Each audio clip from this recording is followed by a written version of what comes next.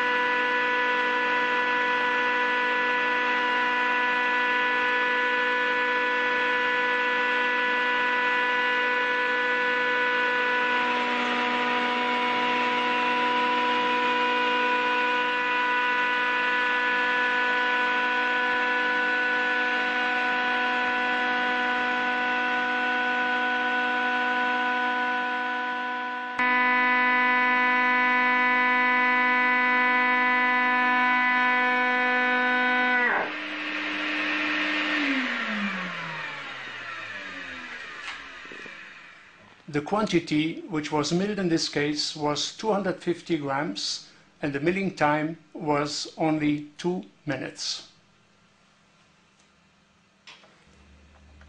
We will now open the instrument so that you can see that the inside is very clean compared to any other mill which is using a cross beater or cutting system. Almost no sample is left on the rotor, and out of the total quantity of 250 grams, only a very, very small quantity is left on the sieve cassette. I guess that this quantity is less than about half a gram from a total quantity of 250 grams. The inside is schön sauber. Inside is very clean, so nothing really must be clean as far as the milling chamber is concerned. The small residue remaining on the sieve cassette can be taken away just by throwing it out. And then, after closing the mill, the instrument is ready for the next operation. Okay. The sample has been automatically collected in a sample bottle, which is screwed away from the dust exhaust cyclone separator, and the sample is then taken out of the glass bottle.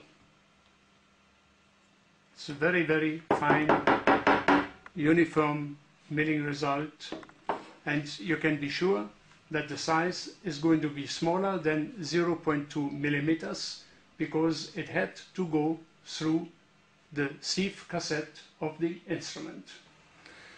It is very important to avoid cross-contamination between different samples because, as you know, otherwise the next sample and especially the analysis would be contaminated or polluted by the first sample. So what we are recommending is to start the instrument again with a small so-called blind sample of about 50 or 60 grams to grind that sample.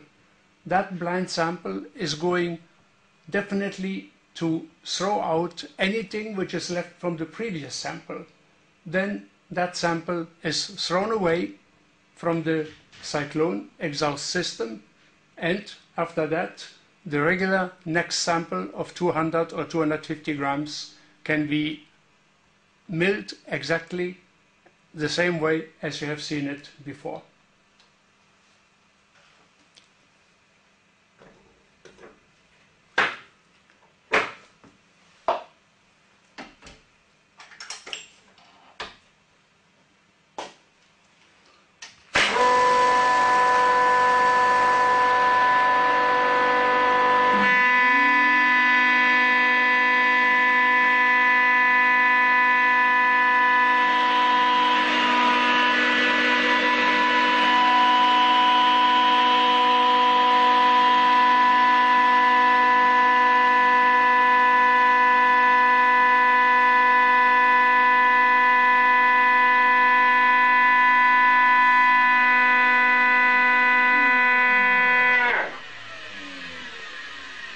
This means that now, after having milled the blind probe, the instrument is absolutely ready for the next sample, which can now be milled.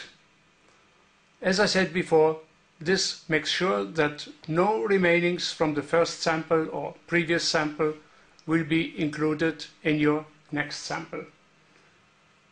Theoretically, in most cases, the instrument must absolutely not be cleaned between the different operations.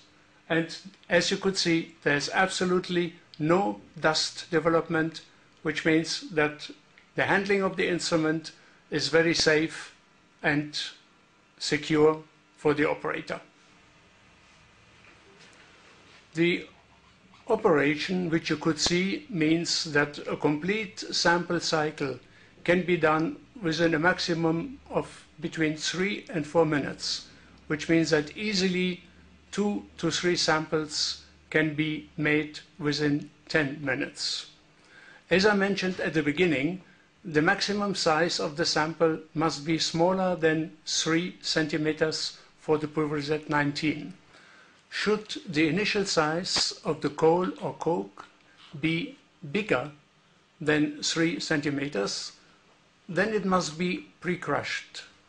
For this application, Fritsch has also a very appropriate instrument, which is called Pre-Cutter Pulverisette 25. That instrument accepts pieces up to 10 centimeters in length and will grind down a quantity of 1 kilogram in less than about 20 to 30 seconds to a size of about 4 millimeters, which is absolutely perfect for the Pulverisette 19 universal cutting mill, which you have seen before. Thank you.